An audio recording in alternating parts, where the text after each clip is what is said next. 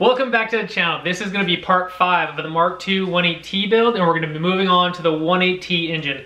So just like how we started with the body, taking off all the crap we don't need, in today's video we're going to be taking off your secondary air pump, the Combi Valve, the PCV system, the EVAP, and the AC. So this is going to be everything you need to know to get up to speed about taking all the crap off your 1.8t engine.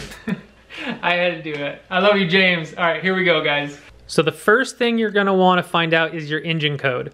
This is a AWP 1.8t, so if you have a different engine code, things are gonna be in different locations. So this engine is straight out of a Mark IV, and I haven't touched yet, so everything on it is gonna be exactly the same as you guys have gotten it. And my engine was in a car that was wrecked, so I'm gonna be replacing the alternator and taking off the ACs to get some of the clutter out of the way so we can see some of the stuff we're gonna be taking off the engine. Okay, so I'm gonna be taking off the tensioner to get to the alternator, and then I'm gonna take the AC off. And if you guys are using your stock Mark II steering pump, you can take off your steering pump as well. Okay, so the tensioner is a 13 mil.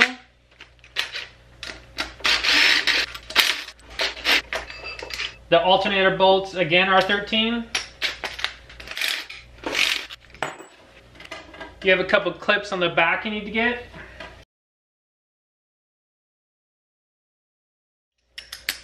So, 16 millimeter to get the AC off.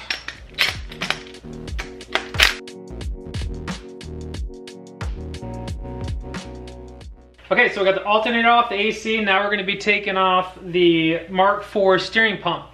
And we're gonna need the 6 millimeter to take off the wheel, and you're gonna need this to put on your Mark II pump. It's a 13 millimeter to take off the bolts from the Mark IV pump.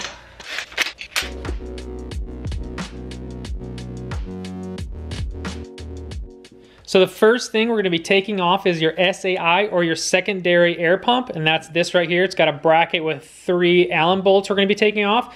But first we're going to follow this up here. There's going to be 2 more Allen bolts to take off, and this line, it usually extends all the way to your Combi Valve, which we're going to be taking off next.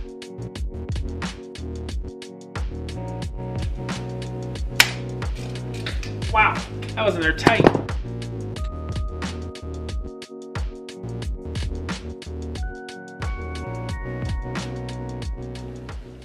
Okay, so your secondary air pump usually had a hose going into the Combi Valve.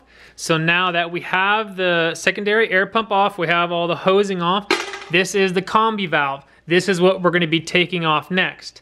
To get to it easier, we're going to be taking off this piece right here, these 2 bolts, and then we'll move on to taking off the Combi Valve. Taking off the coolant flange, so it's a 10 mil.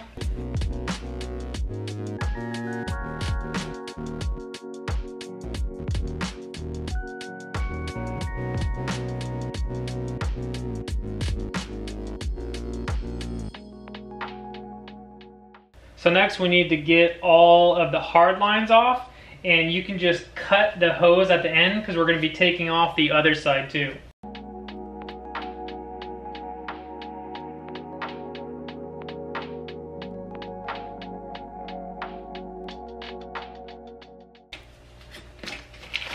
Okay. So if you take that off with the Combi Valve, it's fine. I was just trying to do it one at a time for you guys. So now that we have the Combi Valve and the hard lines out of there, I'm gonna be coming back later and cleaning this all up. And this port right here where the Combi Valve came off, you're gonna need to buy this block off plate. I'll have a link down below. And we're gonna be putting that block off plate right there. And then for the coolant flange, I'm gonna be using an aluminum one instead of the plastic one. So the next thing we're going to be taking off is your PCV system, and I was having such a hard time trying to show you guys on the engine. I looked up this diagram that shows everything that we're going to be taking off. So where we're going to start is right up in front here. These 2 Allen bolts right here are going to be taking this off, and I'm going to rotate the engine for you guys so we can kind of see what we're getting into.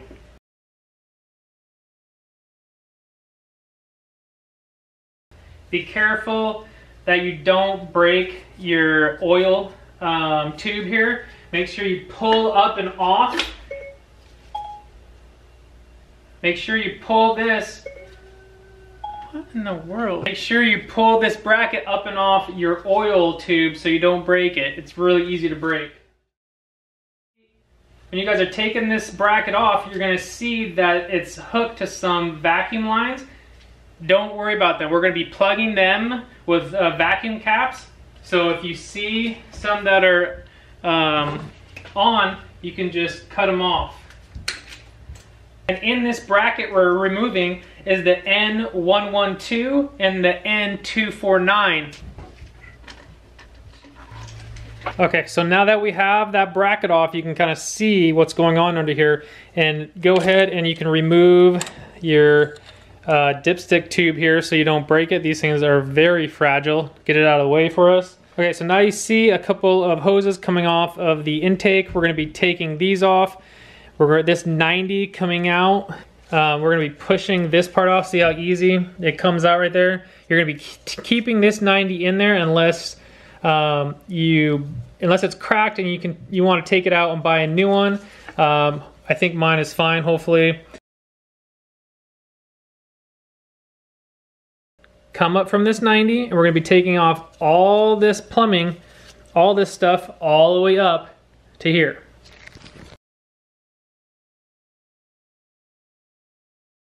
Okay, so we just took off these two hoses and we're going to follow this one up to the top here. It comes out the top and we're going to disconnect it from right here.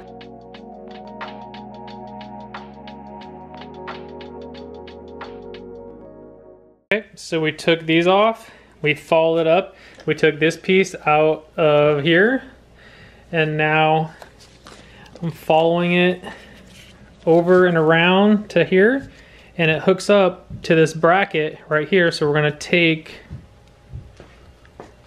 this nut off right here, and then we're gonna be taking this out.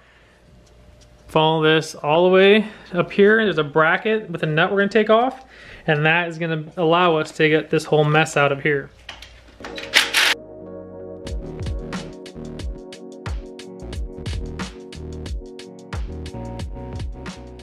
Whew, sheesh.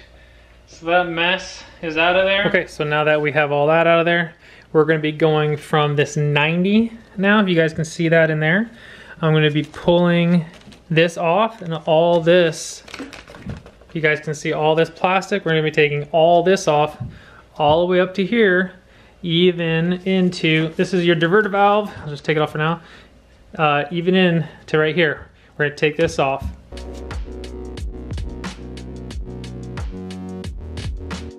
Okay, so I got everything loose. Now we can, so that was the 90, all this stuff. I got all this stuff loose up here. So now we can take all this off. Okay, so now we have all that clutter coming off the 90. We have all that out to the top, and now we're gonna be taking off this top piece also. Okay, so now that we're done deleting all the PVC system, we're gonna move on to the EVAP, which, you know, if you have your engine out or if you're swapping to a Mark II, you're not gonna have much to take off. It's on this side of the engine. It's pretty much just this top piece, this off. The rest of the EVAP would be on your Mark IV car.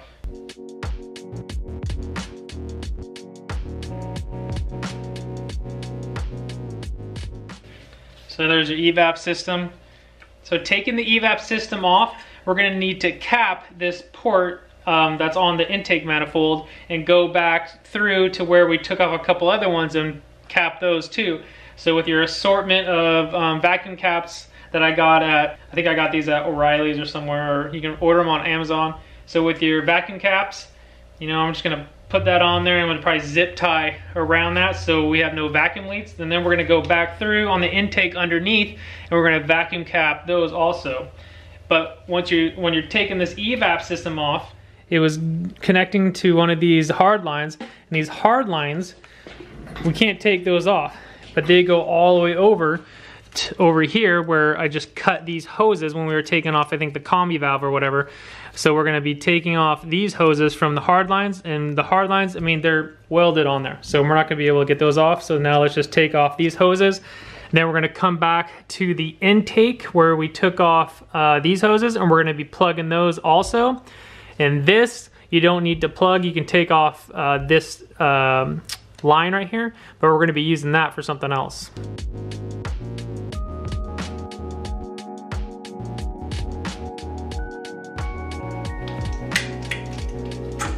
Oh. Okay, so now we're under the intake, and I have this one plugged right now, but we might be running our boost gauge to this one in the future. This one, you need to get a bigger cap to be able to put on this one. And then this one, we're gonna be running a line from here to our diverter valve. So down in the description, I'll have all the measurements and what size of tubing you need. So we're gonna run this, you know, hide it back here somewhere, and then we're gonna run this and then just have that hook up right in the back. And coming on this side of the intake, this goes to your brake booster. Mine was already broken off, so I need to find another one. I'm replacing this just with a hose. And coming down here to the 90 coming out, I was looking at this close and I have a huge crack in mine. So I'm gonna have to order a new one of these. And then what we're gonna have coming off of this is just a hose. It's gonna be coming off to the side of our Mark II bay, and that's gonna be our catch can. So our hose is gonna be going from the catch can over here somewhere. It's gonna be going here to the 90. And then from up here is gonna be the other hose. We're gonna have a hose coming here. It's gonna be going over to the in the bay to the catch can. So now I'm probably gonna put the engine up. I'm gonna start cleaning this area up on this side. I'll put the block off plate in and then put the thermostat flange on.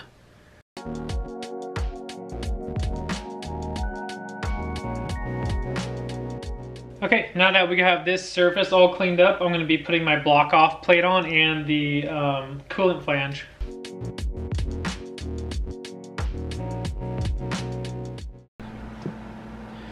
Okay, so now to put the coolant flange on, I'm going to be taking out the studs and just using the Allen bolts that were on here. So to take these off, I'm going to put two nuts on here and then tighten them and then just, you know, back it out.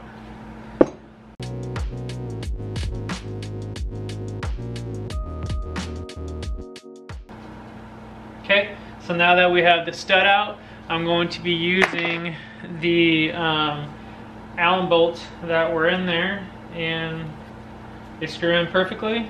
So now I'll take the other stud out.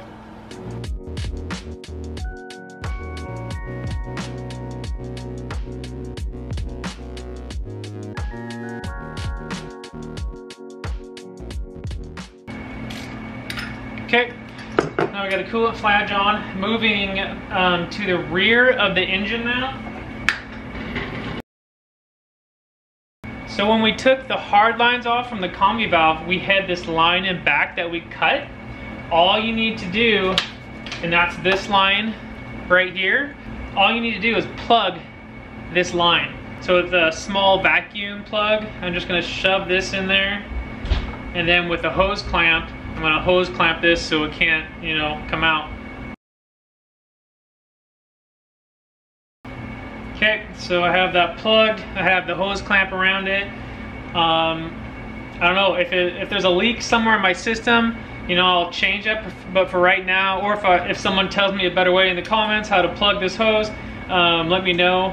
But for now, I'm gonna keep it like that. Okay, so now that we have this hose plugged off, that plugs into there, and now the diverter valve is here, and then so this is another hole we need to plug.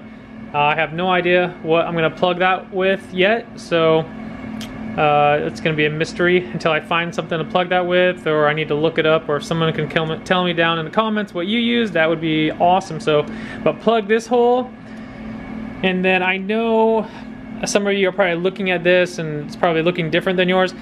This engine came from an automatic, and their cooling system is a bit different when it's automatic. So I'm pretty sure the hose from here is going straight to the heater core on the firewall, and I'm going to be taking probably this one off. This This one is a hard line. I think that you should have probably if it's a manual car, and it goes all the way around. This is a hard line that goes all the way into the engine. So I'm leaving that one, and then I'm probably gonna just take this one off and put a line, put a hose from here to the heater core that's on the firewall. So I have no idea. This might be an automatic thing too, coming off of here. I don't know, I might need to get a new hard line that goes all the way around and it goes into the engine. I'm not sure yet. I'm still probably gonna be researching that because I don't think the manuals have this.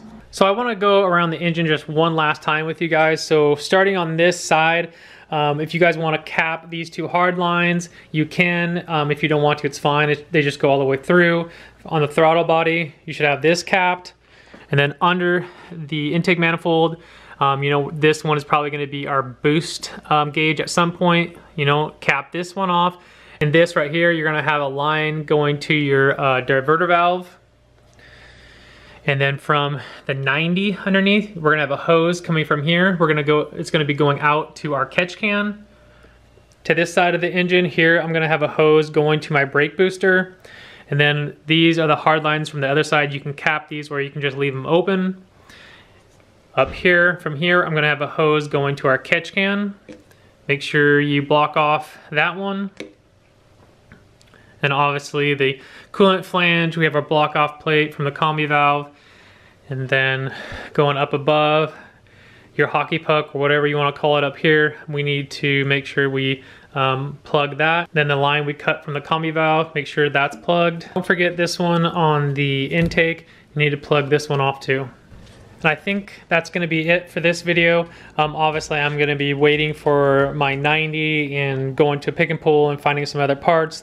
So, you know, I'll probably update you guys, you know, when I get all this stuff, or maybe when we get done with the transmission and putting it in the car, maybe we'll put all that stuff in, because we need to have the catch can in to figure out how long the lines are and the radiator in there to figure out how long or where I'm gonna be doing the lines in the front of the engine too. So I know it was pretty chaotic today. It was really hard to film some of this, and I'm learning too. This is my first time, you know, stripping the engine down stuff, which was awesome. I cannot believe, look at all this stuff we got off the engine.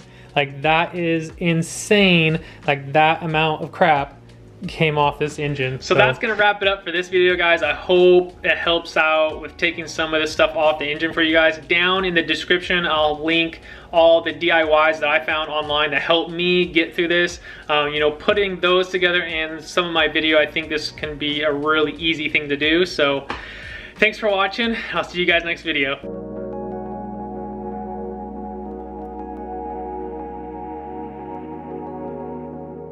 Oh yeah, and one more thing, like if I did anything wrong, I apologize, you know. I'm learning as I go. I was going off of DIYs, which, you know, going off of, you know, pictures and text for me, like I'm not very good at. So that's why I'm making these videos, hopefully to help someone out there that's like me. You know, I wish this was already done so I didn't have to do it. So if you know how to do it better than me, please, you can do it so then I can watch you. That'd be great.